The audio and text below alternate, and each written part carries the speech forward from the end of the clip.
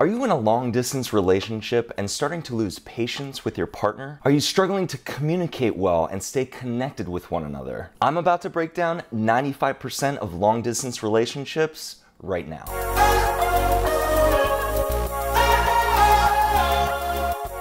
Hey everyone, I'm dating and relationship coach Ryan Patrick. So guys, I first want to start off with the fact that this channel has had some insane growth. And I want you to know that I'm doing my very best to try to get back to every single one of your comments. And you guys are bringing up such key relevant topics that I really want to put a lot into each one of these comments. So just know my intention is I want to get to all of them. Some of them are going to slip through the cracks and I'm sorry about that. But if you keep commenting, the chances that I will get in touch with you some way, those chances are pretty high. So again, thank you guys for leaving those comments and thank you so much for subscribing and just helping this channel grow. And the great thing about comments is I'm getting some excellent video suggestions from you guys, one of which is long distance relationships, or LDRs for short. So this week, I'd like to thank Marcela Fuentes for making a suggestion on this particular topic. I hear you, Marcela, and this one's for you. So what are we gonna cover today about long distance relationships? And as the title would suggest, I'm about to cover 9 reasons long distance relationships don't work for about 95% of people.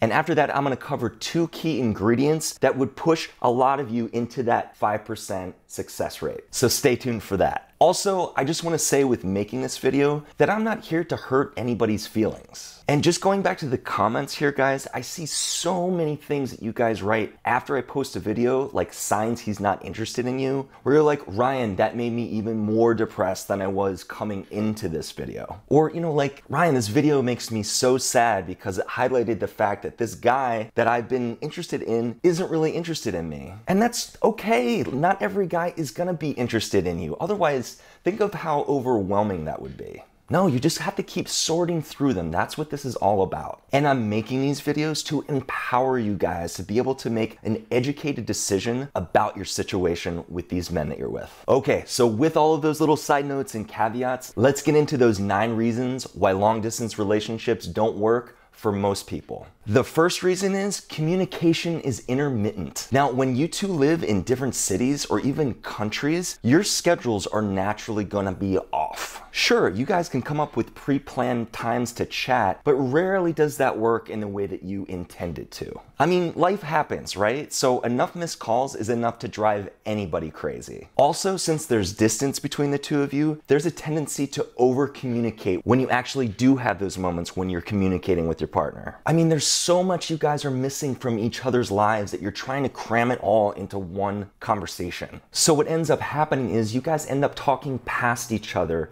and a lot of things that you guys are communicating to each other get lost in translation. The second reason is your vibrations will never be in sync. Just like trying to cram things into those conversations over the phone or through text, when you guys actually do get together for a visit, you're gonna be trying to cram all these activities in, trying to cram sex in, and just try to cram any intimate moments you can create with the rendezvous. And by doing this, this is just gonna cause your energetic states to be amplified. So you guys literally won't be acting like you normally would, as you would if they live close by to you and you can see them on a regular or semi-regular basis. This is why a lot of those blowout fights happen and visits get ruined because of this amplified state. You feel this sense of obligation to check off a lot of those boxes with your partner in a very short period of time. And that sense of obligation is naturally gonna throw your vibe off. So again, you're essentially not yourself when you guys are together. The third reason is jealousy is amplified. You may not be the jealous type, and if that's the case, then this one isn't going to be as much of an issue for you. But because you don't have access to this person in real life, you never really know what this person is doing when they're not around. You might see a group photo of him on his Instagram feed and see a pretty girl standing next to him and say to yourself, now, if he was around and living close by to you, he'd probably have the opportunity to clear that up and let you know that was actually his cousin, but not in a long distance relationship.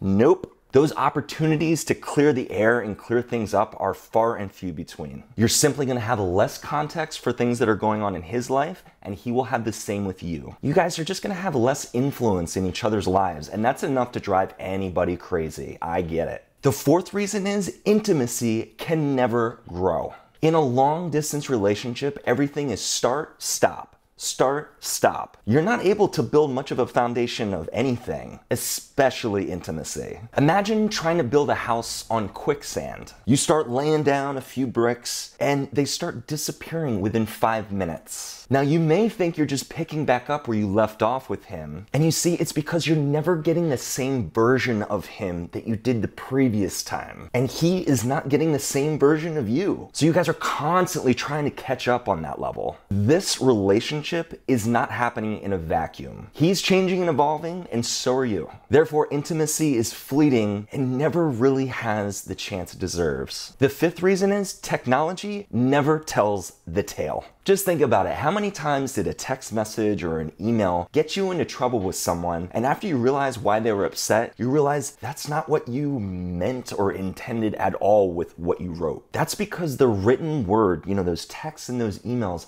they lack the proper context. So what ends up happening is they're open for interpretation. When you're relying on technology to keep you guys connected, some thoughts and intentions are just gonna get lost in the mix. Nothing will ever be able to substitute the feeling and the clarity you get from communication with a person who's right there face to face with you. The sixth reason is resentment loves distance. Now, maybe you met this guy in another city or another country while you were traveling, and the feeling was just so amazing. But now let me ask you a really tough question. Was the feeling of the experience great just because of him? Or was it because traveling to that new city or country was exciting and he just happened to be there? Now I want to go one step further, and this one might be a tough one to kind of pull apart. But do you think you'd still have the same feeling and attraction to him if you met him in your home city?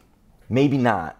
But at some point you may be facing the feeling of resentment, wishing that you had met him a little closer to home. Now, the only time that resentment doesn't really come into play with a long distance relationship are things like military deployments, because they're temporary. That's about a year deployment, or unique work projects. The difference is in those two types of scenarios, you guys had an opportunity to grow your relationship in real life, in person, on a regular basis. Therefore, these relationships have stronger foundations, and those get elevated to that 5% success rate we've been talking about. So the two key ingredients you would need to be in that 5% are the following. The bond needs to be formed on a regular basis in real life. And secondly, you guys just need to have that discussion and that progression towards having an exclusive relationship before the separation occurs. So before those military deployments, you guys already have that rock solid foundation. Or if your partner's going off to work in another country for 6 months, you guys already have established that bond in real life on a regular basis. The seventh reason is it never feels 100% right. Here's why this one is so relevant. Since you guys live apart, it will always be the case that at least one of you will never be in their home base. He's either gonna be visiting you or you're gonna be visiting him. Therefore, the chances that the visiting partner is gonna feel totally centered and totally in the moment with you are gonna be low. And as we discussed in the previous reason, who isn't gonna be feeling a little bit of resentment that they always have to travel to see you or you see them? That initial spark and that excitement with him in the beginning, that wears off. So there may end up being this weird pressure that you guys put on yourselves to rekindle that feeling. And by doing that, it just always ends up as a forced experience. The eighth reason is your needs are never 100% met. Now, I'll admit, there are some of you that will be able to rise above this beautifully. You know, some men and some women just don't have large checklists that they need checked off in a long distance relationship. But unless your partner has some uncanny ability to check off all those boxes and has a memory like a super vault and never forgets anything, some things are just gonna slip through the cracks. In long distance relationships, there is a tendency to scorekeep. Who visited last, who's the chief initiator between the two of you. And we typically do that because we feel that our needs aren't being met. But look, if you feel 100% satisfied in this relationship, great. But even relationships that don't have the distance factor tucked into it have needs-related problems. I mean, regular relationships are hard enough. Long distance relationships tend to accentuate needs related issues. And the ninth reason is you're already growing apart. The truth of the matter is every moment that you guys spend apart is one more moment when you guys aren't growing on the same trajectory together. You guys just don't have that critical influence you'd have to coordinate your direction if you guys were actually living close to one another. And the longer a long distance relationship continues, the bigger the disparity becomes with you guys being on the same page. You guys are both moving on your own unique growth courses. Now sure, this relationship does have a chance. You guys might be like, Ryan, are you saying like this is just hopeless? And I'm saying for a lot of folks in a long distance relationship, yes. One of the biggest things that's gonna make this thing work is if one of you guys is willing to budge on moving closer to the other one. But most people aren't willing to budge on that. They want you to budge. And the reason people don't budge is because they've found that unique path and they're happy to be on that path. That's really the only way you guys can sync up your growth is by one moving closer to the other. That way the relationship really does have a chance. If you guys have been on my channel and even watched a few of my videos, you guys know I'm a straight shooter. I definitely don't mean to be a Debbie Downer when it comes to long distance relationships, but I'd rather pull out all of that anxiety, all of that fear, all of that unhappiness I see in your guys' comments about these relationships you're in. I just want to pull all of those negative elements and put them on the table for you guys to see plainly what they are. And that way you guys can just look at them and make a super clear decision about what you want and how you want to continue from here. One of my biggest reasons for starting this channel was to build people up. So when I see some of you say, Ryan, I'm never gonna find another guy like this, even if he is far away, I have to make it work. And what I'll say to you is this: you were able to attract this guy in this foreign land or this different city, right? If you're able to attract that guy, you're gonna be able to attract a guy that lives closer to you. This is already an uphill battle. I mean, like we said, this is like a 90 to 95% failure rate when it comes to these types of relationships. You can attract the guy and he can be closer to you. You can make that happen. That's proof that you know what you're doing. You already know what to do. By having that guy live physically close to you, he's gonna be able to satisfy you much more.